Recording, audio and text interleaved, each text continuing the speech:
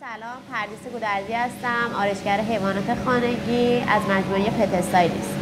امروز اومدم نحوه صحیح شونه و بارزکشی رو بهتون آموزش بدم تا پتتون دیگه گره نخوره و راحت بتونید بیاریدش آرایشگاه تا یه آرایش عروسکی بشه. این کوچولو هم چیکا خانم هستش که میخوایم آموزش درست شونه برس رو روی چیکا بهتون آموزش بدم. این وسیله که میبینید برس سیمی هستش، اینم شونه است. برای درست شونه برس کشی کردن اول باید با برس سیمیتون کل بدن سگتون رو برس کشی بکنید. این برس کشی باعث میشه که اگر گرهی داشته باشه اون گره شل بشه و بعد از اون با شونه گره ها باز بشن. اول باید کل بدن رو یک دور برس بکشید. اول با برس کل بدن سگتون رو لایه به لایه برس کشی میکنید. لایه به لایه باید این برس کشی انجام بشه.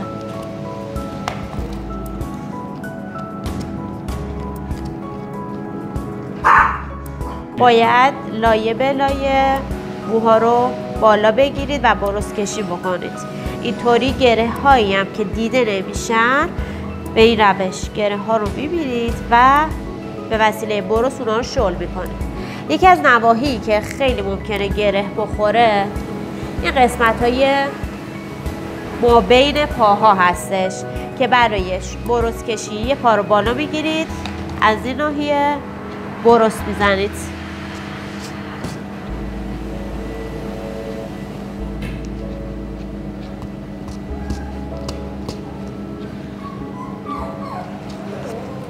یکی دیگه از نواحی که ممکنه خیلی گره بخوره این قسمت های زیر شکم و پهلوی سگاتون هستش.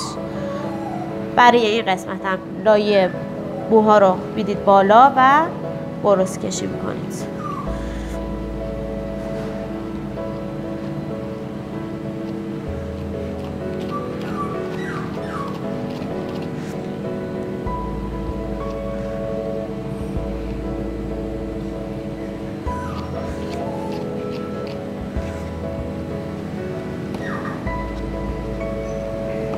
برای دستا هم همینطور باز باید لایه به لایه بدیم بالا و موها رو برس بکشیم.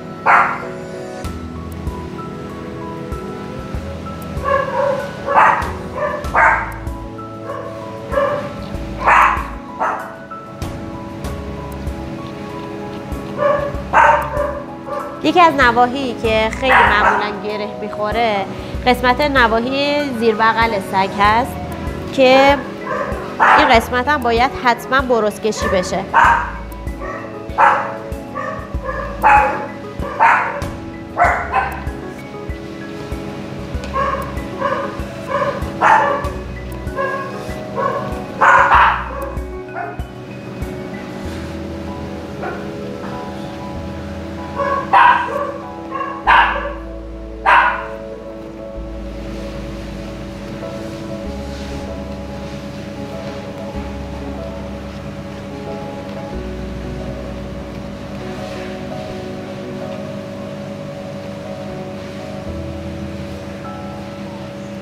باز این یکی زیر بغلم باز باید برس بکشیم.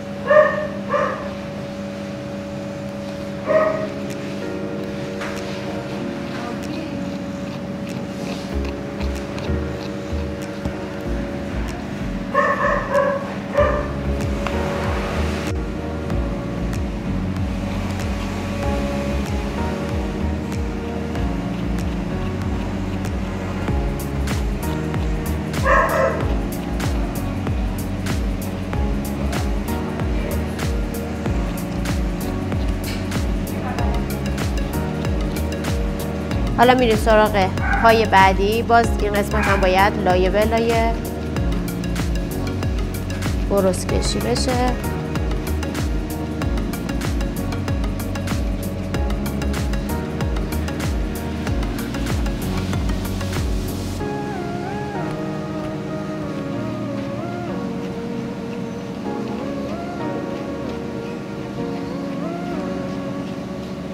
باز داخل این پا رو هم باید برس بکشیم.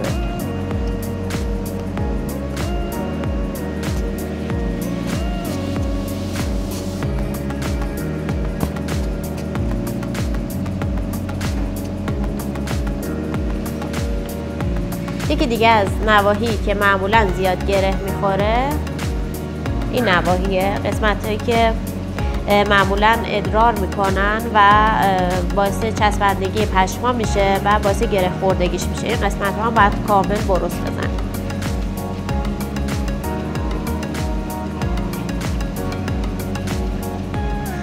این قسمت دو هم معمولا زیاد گره میخوره، قسمت های زیری.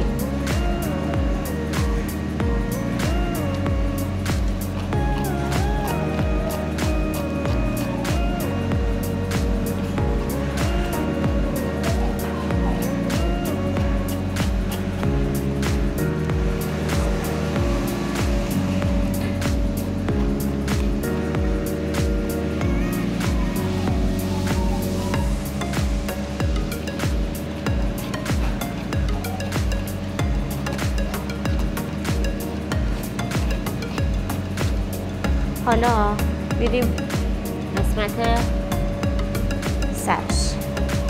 یکی دیگه از نواحی که زیاد گره میخوره معمولا پشت گوشهای سگ هست. این به دلیل اینکه با پنجه‌هاشون و ناخن‌هاشون میخارونن این قسمت ها رو زیاد و باعث گره خوردگی میشه. این نواحی هم باید کاملا شونه و بروس کشیده بشه.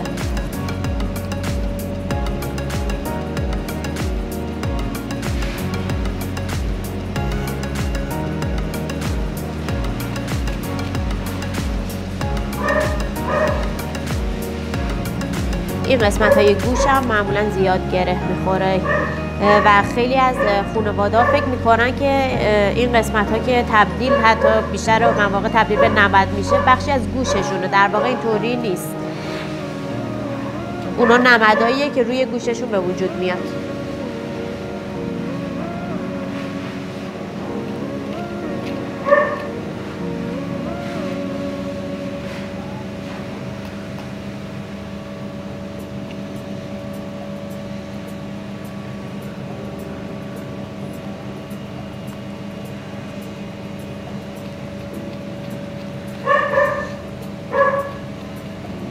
بروس های بزرگ معمولا برای بروس کشی کل بدن استفاده میشه. اگر میخواین از این بروس های بزرگ برای صورت استفاده بکنین باید خیلی مواظب باشین که چون این بروس ها سیمی هست و تیزه داخل چشماشون به بینیشون نخوره، باعث زخم و خراشیدگیش نشه.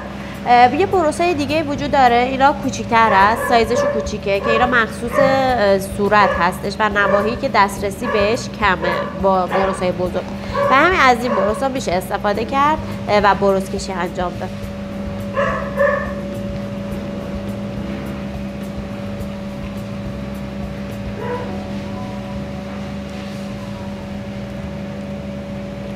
باید خیلی مواظب باشید که این بروس ها داخل چشم نره، چون خیلی تیزه باعث آسیب به چشماشون میشه.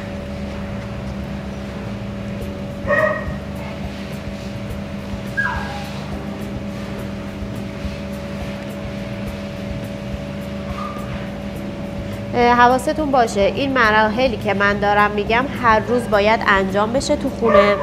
قبل از استحمام حتما انجام بشه، چون با گره اگر استحمام انجام بشه اون گره ها زیاد میشه و در واقع ما بهش میگیم رشد میکنه و به مرور زمان تبدیل به نمد میشه. بعد از اینکه بروس کشی کردین حالا میریم سراغ شونه. مرحله اصلی از نظر ما اینه. خیلی از خانواده ها بروس کشی میکنن، همینجور سطحی بروس میکشن، میگن ما هر روز شونه بروس میزنیم، ولی اصل مطلب شونه زدنه، چون در واقع همین شونه است که باعث باز شدن گره میشه. برای شونه زدن هم باید لایه به لایه شونه بزنید و گره هایی که وجود داره رو باز بکنید.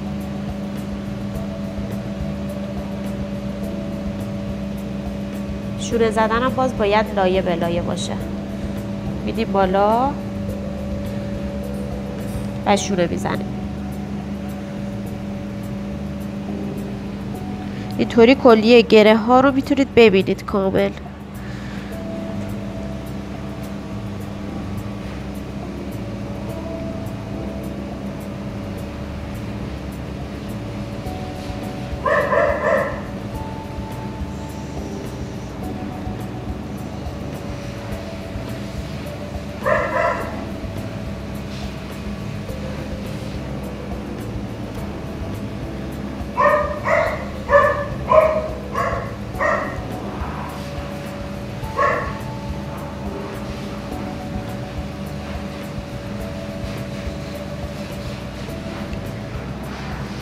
برای قسمت پهلوها و زیر شکم بازم باید لایه به لایه باز کنید، لایه ها رو بدیم بالا و شونه بزنید.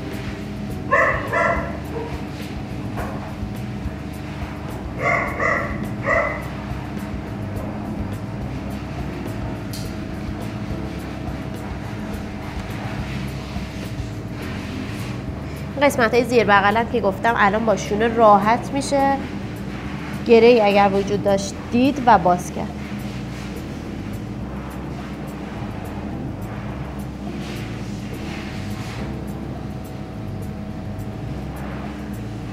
یکی دست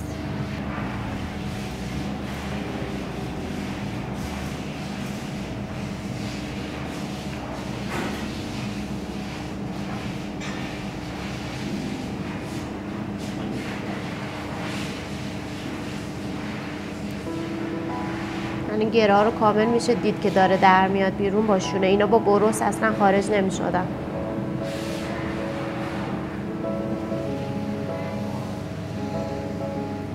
برای دستا هم باز به همین شکل دستا رو میگیریم بالا، لایه موها رو میدیم بالا و شونه میکنیم. شاید از نظرتون این یه پروسه خسته کننده و یا طولانی باشه و بگیم که ما نمیتونیم، ما وقت نداریم هر روز بخوایم اینجوری شونه برس بزنیم. ولی وقتی چند بار این کار بکنه و سگتون عادت بکنه به شونه برس کشی، خیلی راحت و سریعتر میتونین انجام بدین. ما اینجا مرحله شونه برس کشی و گره زدایی رو هم داریم. خانواده‌ای که میبینن که نمیتونن، وقت نمیکنن، فرصت نمیکنن بتونن سگشون رو شونه برس اصولی و صحیح بکنن، ما میتونیم این کار براشون انجام بدیم. حالا برای گوشا باز این نواحی گوش کامل باید شونه زده بشه.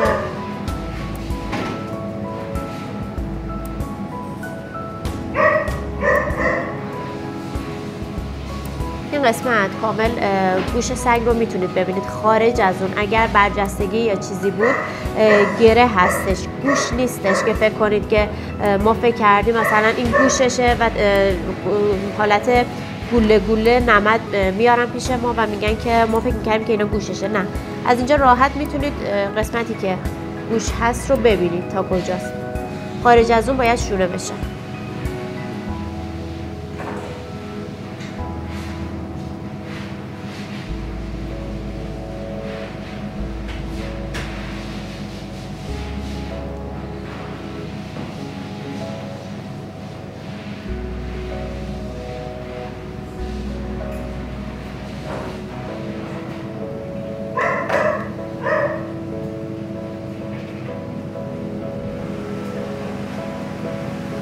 خب برای صورت باز با شونه این قسمت ها معمولا سگایی که اشک ریزش دارن، این مثل الان چیکا، این قسمت هاشون معمولا چسبندگی پیدا میکنه و حتی قسمت های سیبیل که غذا میخورن غذا توشون گیر میکنه و باعث ایجاد گره میشه و همین باید اینجا رو کامل شونه برس بزنیم. برای قسمت ها هم رو به این سمت میریم، رو به این ور نمیریم، رو به داخل نمیریم که وارد چشمش بشه از این ناحیه.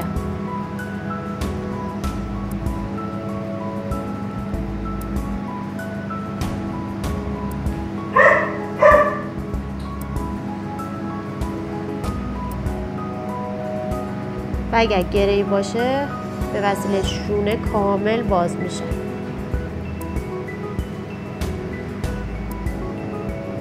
توجه داشته باشین گره نه نمد، چون خیلی از خانواده‌ها فکر میکنن که اگر سگشون تبدیل به نمد شده باشه و با این مراحلی که ما داریم میگیم میتونن باز کنن، ولی نمد با اینا باز نمیشه و باید شیپ بشه.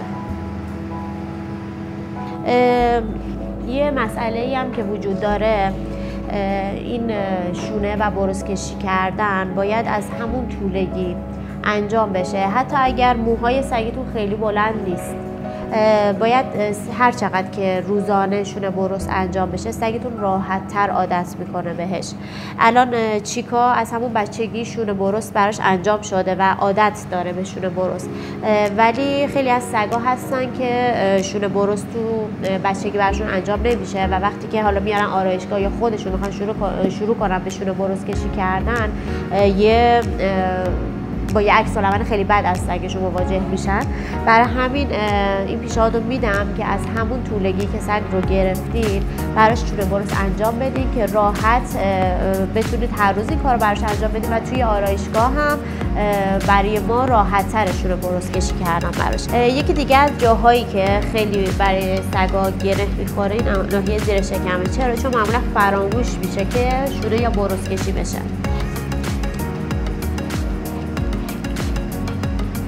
نواحی زیر شکم، زیر بغل، این قسمت‌های کشاله رو ناحیه‌ای هستن که تراکم مو داخلشون کمه.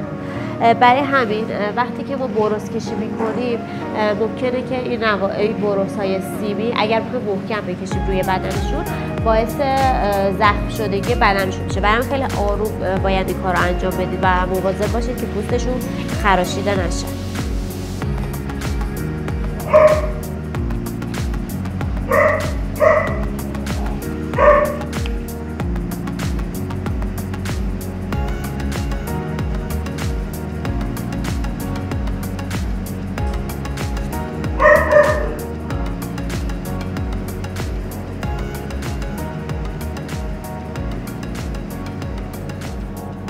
مرسی که این ویدیو رو دنبال کردیم. با شونه برس کشی روزانه به روشی که بهتون یاد دادم دیگه نگران گره خوردن موی سگتون نباشید. به امید دیدار.